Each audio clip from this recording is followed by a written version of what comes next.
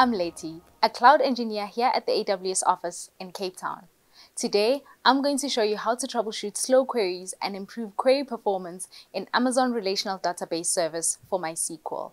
Let's get started. To start troubleshooting slow queries, first check your resource utilization by monitoring Amazon CloudWatch metrics and Amazon RDS performance metrics over time.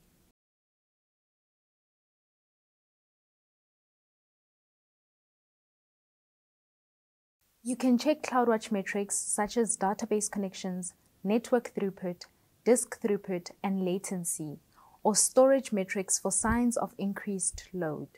Next, use Amazon RDS Console Events view to check for any events or processes that might affect performance.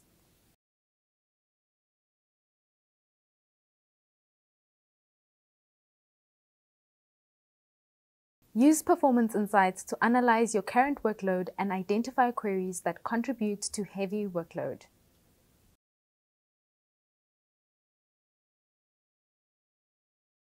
Wait event types are color-coded, and thicker color bands show wait event types that consume more resources. To find slow queries, turn on Slow Query Log in your DB parameter group.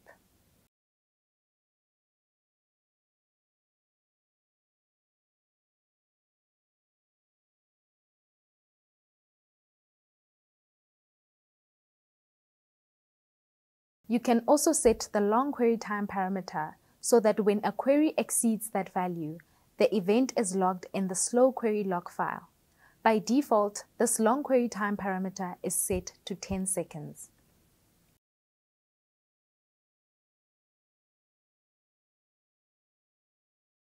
Turn on Enhanced Monitoring for detailed OS and system metrics.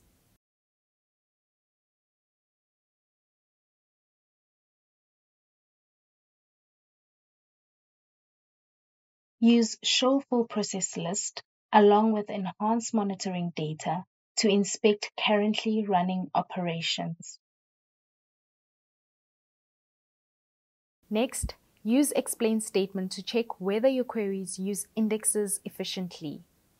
Look for missing indexes or full table scans that can cause slowness. Also use Information Schema Statistics view to check that your table statistics are up to date.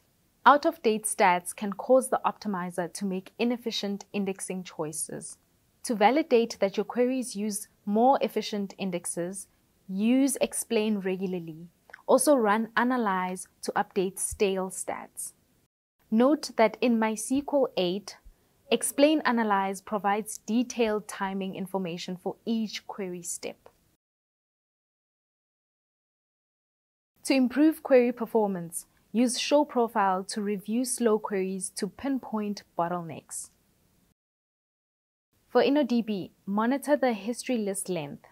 This value tracks undo logs from transactions. Long-running transactions can increase this value, and that increase can cause performance issues. The Show InnoDB status output shows transaction, locking, and wait information that you can use to better tune your operations.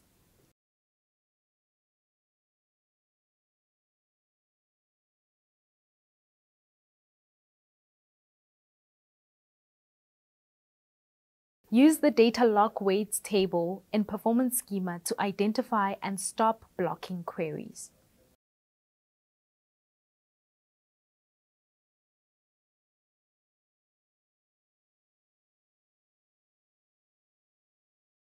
Publish MySQL logs to CloudWatch for deeper analysis and set alarms on key metrics.